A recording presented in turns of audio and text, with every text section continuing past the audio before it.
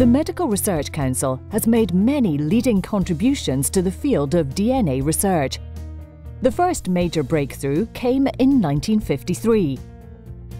Molecular biologists Professor James Watson and Dr. Francis Crick, working at the MRC's Cavendish Laboratory Unit in Cambridge, were the first to publish a defined structure of DNA.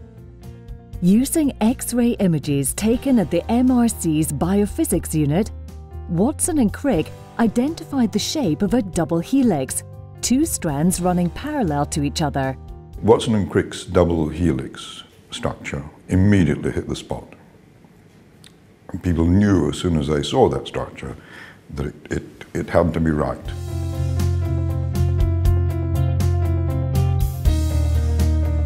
Every human cell has a nucleus, and every nucleus contains 23 pairs of chromosomes. Our DNA is tightly packed into these chromosomes.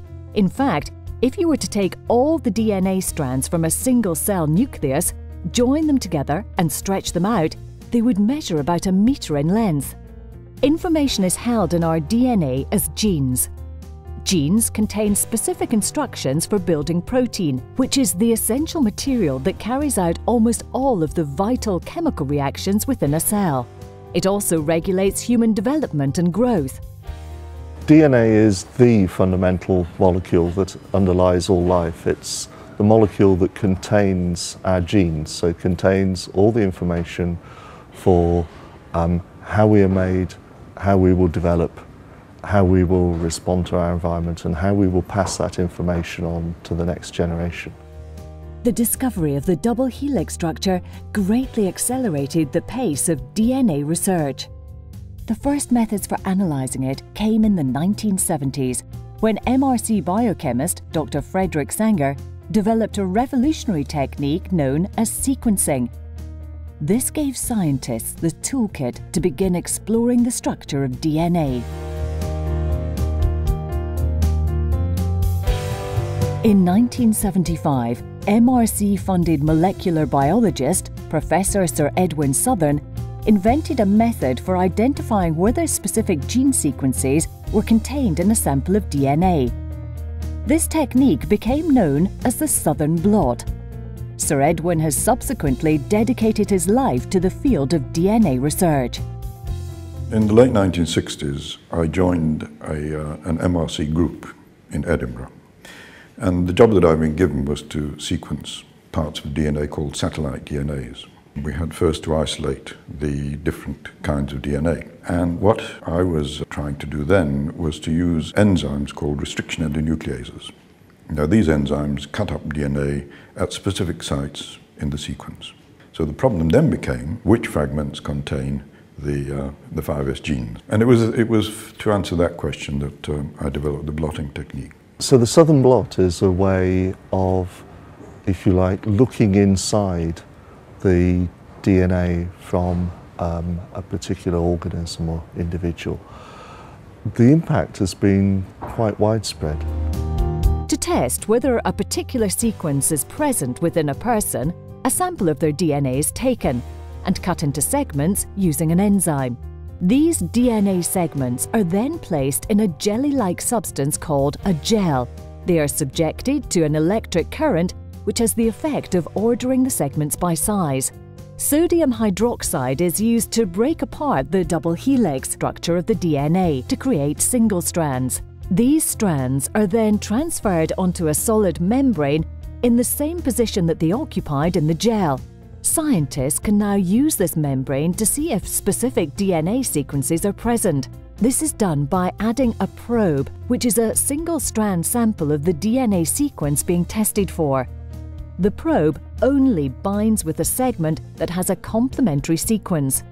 And because the probe has been made radioactive, scientists can use X-ray photography to see whether it is bonded.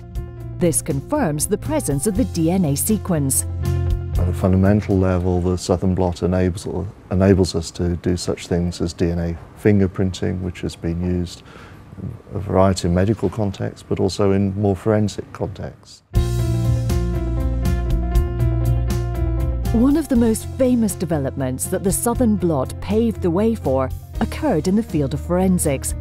In 1984, MRC-funded geneticist Sir Alec Jeffreys of the University of Leicester was investigating distinct repeats found within DNA known as mini-satellites.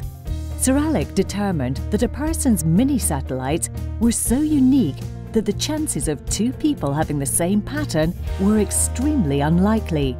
The application to police work was realised immediately.